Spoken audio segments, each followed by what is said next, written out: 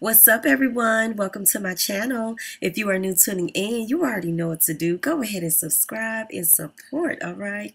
So listen, Chad Ochocinco Johnson held his own in his very first boxing match against Brian Maxwell. The fight lasted for 3 full rounds with 48 seconds in the 4th round before Chad was hit with a good connection punch to the face that dropped him down to the ground. But Chad immediately popped back up, okay? Look at this.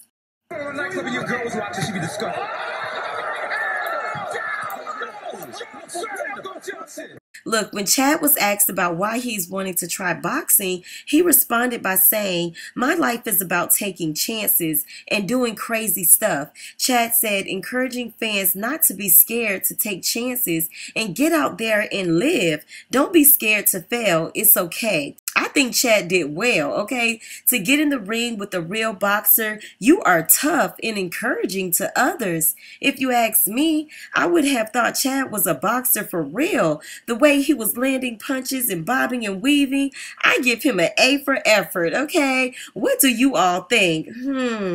Listen, make sure you all leave your comments down below. Don't forget to subscribe to my channel and come on back for more. And I'm out. Peace.